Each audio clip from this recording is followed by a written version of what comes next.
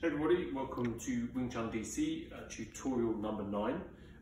Today we're going to be looking at a attacking and defending and attacking series of movements that you can practice at home. This is really useful.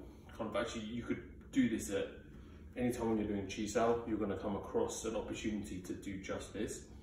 So first of all, what we're going to do is we're going to get into our stance. Okay, so we're going to, from here, open up, tuck the pelvis in.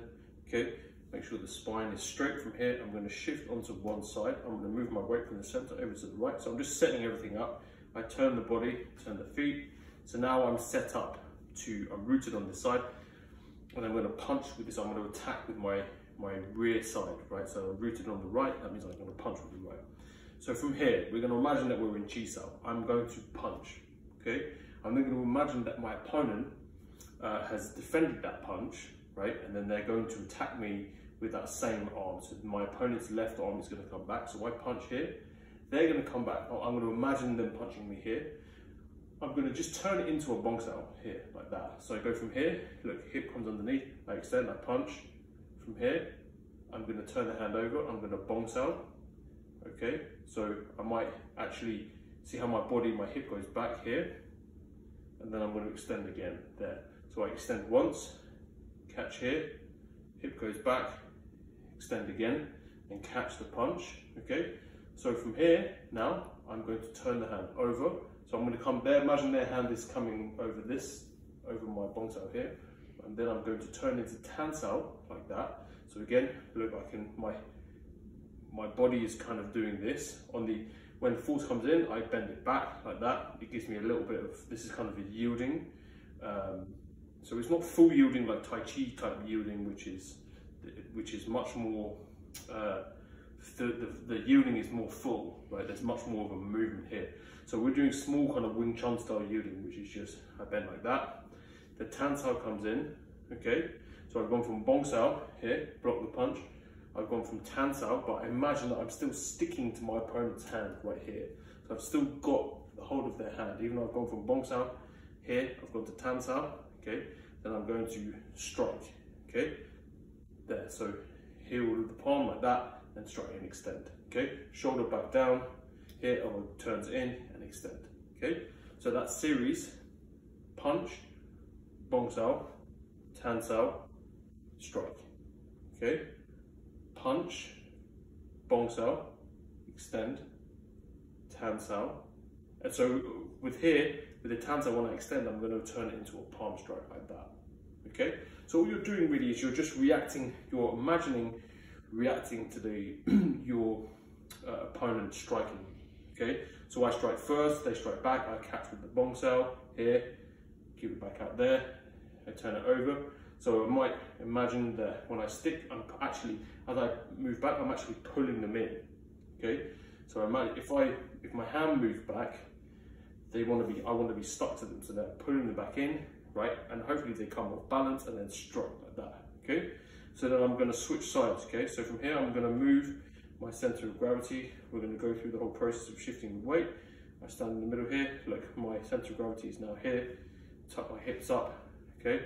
Shift my weight, turn the body, turn the heel from here, and I can practice on the other side, right? Punch, okay, bong sao, tan sao, strike, okay? So remember, hip, elbow connection, everything is lined up in the right way. If my elbow is out here, and I do it, I won't have my body frame behind me, so I have to have my elbow stays in, I punch, bong sao, tan sao, strike. Okay, you can actually do this also both sides at the same time, right? So to say, come back to the middle here, okay? I can here, punch, I can do double bong sao. You don't really see this too much. You see this in I believe it's the second form here, definitely the third form here. So I go from here, I double bong sao here, come back like that, tan sao, double strike, okay? So, you know, this would be a good idea to practice this facing forward, because you want everything to be in balance, right? So both hands are doing exactly the same thing, both hips are doing exactly the same thing, both heels are doing exactly the same thing. all at the same time. And that means once you can do it all at the same time, you can turn one side off and train that, and then turn the other side. So look, we'll do that again here. Punch, okay, bong sao, tan sao, strike. And I'm practicing, all I'm doing is just practicing bowing my body, okay? So from here, there, tuck the hips up, and I sink down into my heels there, and I create this, on the side here, you create this bowing effect. And that's where the power of the punch comes in, or the leverage comes in, okay? Here, in Wing Chun, that's where the power comes, right? So you can practice that, just practice that punch series, practice it on both sides, the left, the right, and then do it facing forward. You can also do, I can angle off here and practice again with both sides. Look, I'm angled off, I'm rooted on this side. I can double punch, double bong sao, double tan sao, strike here, punch, bong sao, tan sao, palm strike there, and you can do it the other way. So there's lots of different ways that you can practice. You can practice it in rooted on the right, rooted on the left, facing forward, one side on, one side off. It's really up to you. But that punch series is really going to be helpful. One of the reasons why it's helpful, at least this is why I train stuff like this all the time, is that it teaches you to go from offensive to defensive and back to offensive again. Okay, so remember in Wing Chun, really, you always want to be attacking. Okay, so the defensive movements are temporary, right? Everything always is changing, right? In Wing Chun, the only constant in Wing Chun is change, but that change is directed towards attacking. Okay, so I attack, I have to defend, but then as soon as I go from bong sao to tan sao, right, I'm opening up that line again to strike again, right? If you see in the form, all the forms in Wing Chun, you always see bong sao to tan sao. Okay, whenever you do a bong sao, it's dropped straight into tan sao, and that's for a reason, because bong sao is a defensive movement, so I'm going to drop it back into an offensive movement so I can strike. Okay, so this is teaching you how to attack, defend, get ready for another attack. Okay, attack, defend, attack, right?